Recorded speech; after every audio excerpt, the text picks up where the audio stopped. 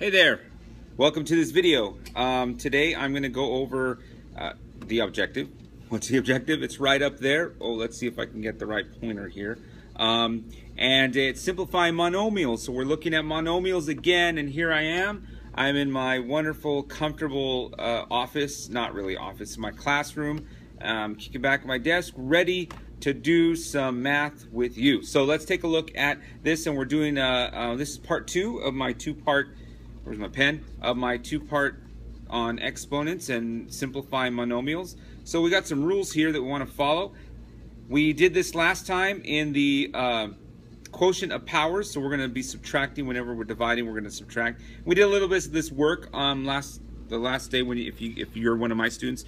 We did this work in class the other day, so it should be familiar. We're just going to kick it up a notch here and do a little bit of dividing now. So this is going to be, this right here is going to be the important one to use when you're dealing with these problems that we're doing today.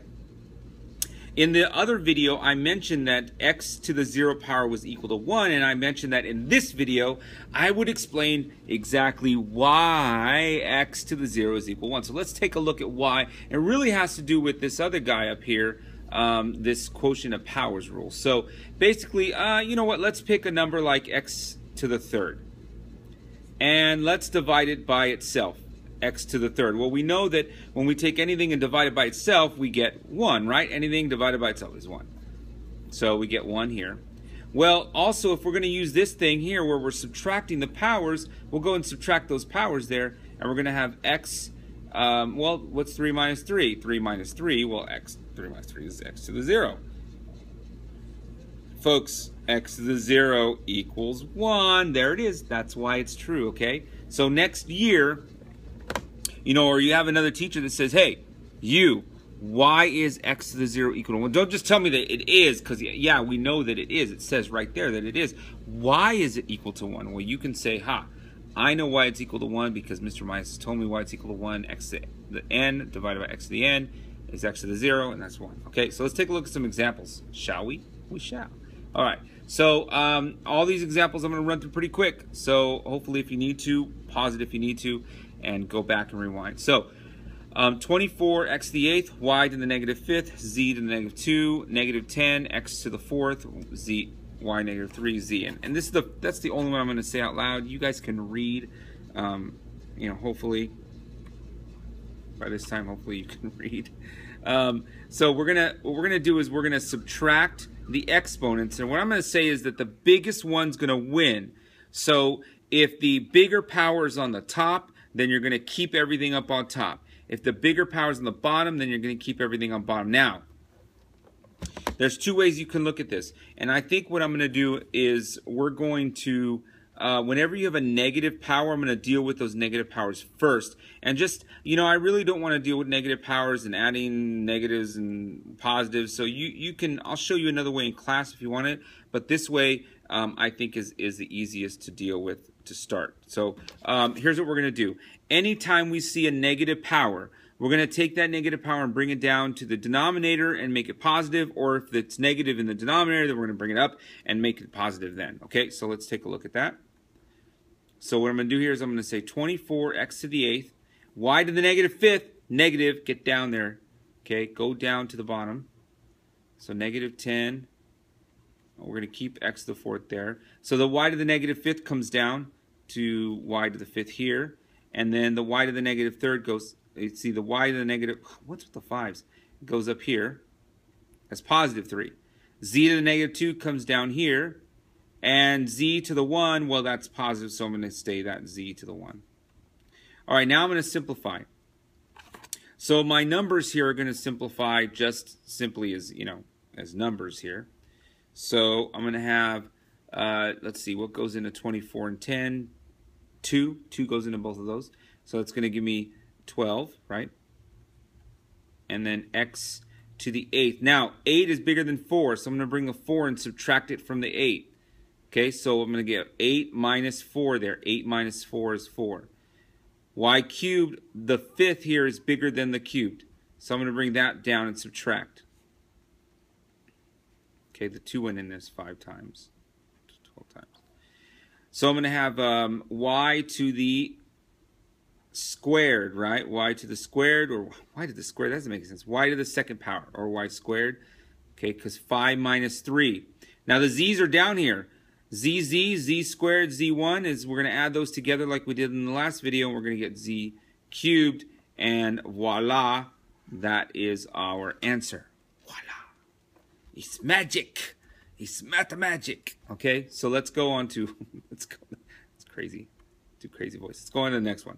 All right, so let's go ahead and do this one. We're going to do here is we're going to multiply these guys right here. We're going to multiply these two together first, and then we're going to divide. So let's go ahead and multiply these guys together first, and we're going to get negative 10. X, we add the exponents, right? X squared. Add the exponents, negative 7. And then 4, x to the negative 7, and y to the third. Now, for some reason in my last video, actually I tried to do a video of this last time, and this negative here for some reason did not show up on my video. I don't know why, but that's negative, so it doesn't show up. If any of these negatives don't show up, just trust that I'm writing it down right, I hope. Okay, so now we're going to, 2 goes into this 5 times, 2 goes into this 2 times.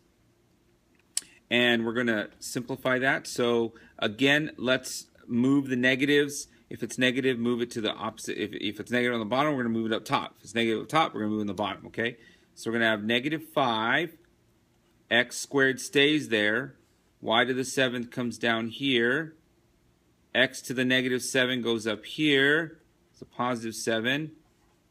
And y cubed stays down here.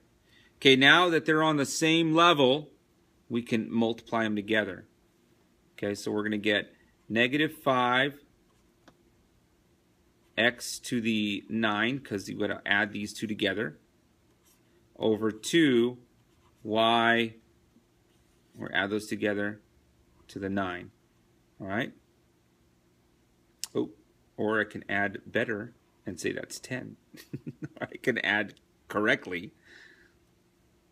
Oh my goodness gracious. Jeez Louise. Okay, now let's go to the next one.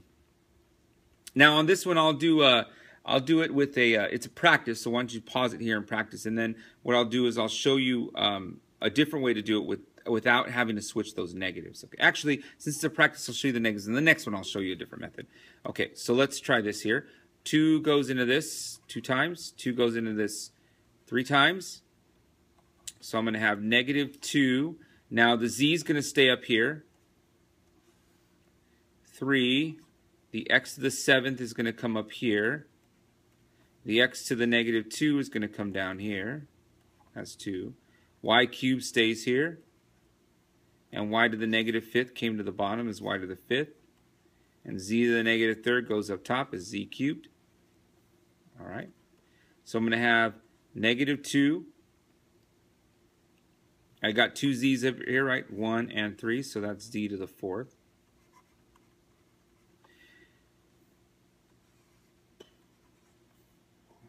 7 is bigger than 2, so I'm going to subtract the 2 from the 7 and keep it on the top, x to the 5th.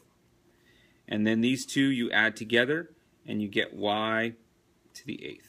Okay? So that's our answer. All right, let's take a look some more. Okay, so now for this one, what I'm going to do is I'm going to just do it all at once. I'm not going to switch the negatives. I'm just going to subtract right away. So let's see what that looks like. Okay, so what we're going to do is we're going to first get this 3 to go. Actually, you know what? Scratch that. I didn't say that. I did not. Scratch it out. Okay. What we're going to do is simplify the inside first. Now, you have the option. You could throw that 3 into all those things, but a lot of times it's easier to simplify the inside and then apply that 3. So let's go and do that. 3 goes into 6 2 times. 3 goes into 9 3 times. And then what I'm going to do here is 5 is bigger than negative 2, so I'm just going to go and subtract negative 2 from 5. 5 minus the negative 2 is going to give me 8. So let's go and look at that. 2, 3, 5 minus a negative 2. Did I say 8? What am I talking about? I mean 7. Okay, 5 minus a negative 2. 7 is bigger than negative 4, so I'm going to bring up the negative 4 up here. 7 minus a negative 4. That's right, it's 11. Okay, and now I need to apply that cube to it. So I'm going to take I'm going to cube everything in there. So 2 cubed is 8. Y, and remember when I have a power raised to a power, I got the power to the power. It's going to be multiplied, right? So we're going to have y to the 33rd, over 27 x to the 21st, okay? And 27 is 3 to the 3rd power. Okay, let's move on. Moving on up. Okay, so we're going to multiply these guys together. So we're going to have negative 6 x to the 3rd, y to the 5th, because we added the exponents here, over 10 x to the negative 5th, y to the 8th. And we're going to just simplify. So 2 goes into 6 3 times, 2 goes into 10 5 times. So negative 3. Now the 3 is bigger than the negative 5, so we're going to take the negative 5 and subtract it from the 3. So we're going to bring this guy up here. 5 minus a negative 3 is 8. We got a 5 there. And 8, this one's going to subtract here, so y, 8 minus 5 is 3. You see that might be a little easier than having to deal with those negatives first, right? Because, you know, it's just quicker. Less work. We all know less work is nicer, right? Well, you know, you should work hard, but, you know, if you can do it smarter, right? Let's simplify the inside here. So 2 goes into that 7 times, 2 goes into that 3 times, and we're going to have negative 7. Let's just try to do this all at once here so we can get this done quicker. 8, we'll go 4 minus 8. We've got to go down because 8's bigger than 4. So we're going to have x to the 4th on the bottom. Don't forget our 3.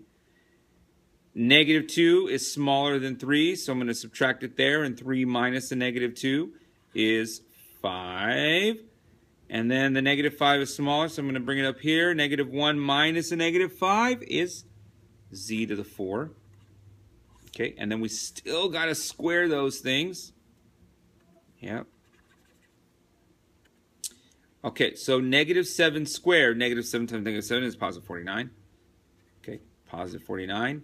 Z to the 8th, right? We multiply because it's to the power. Oh my gosh, that was awful.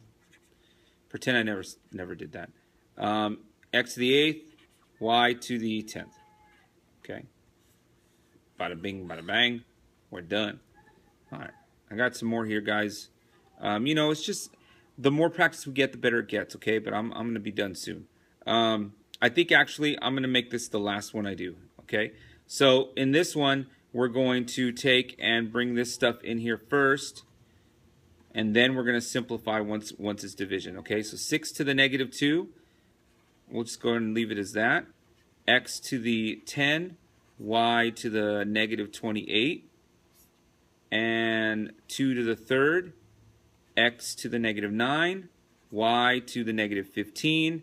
Man, I got tons of negatives all over the place here. Okay, 6 is 36, and 36 times 2 cubed is 108. Okay, I know this is 6 squared. It's going to go down here, and then when we multiply it by 8, we're going to get 108. So it's kind of a big number, but hey.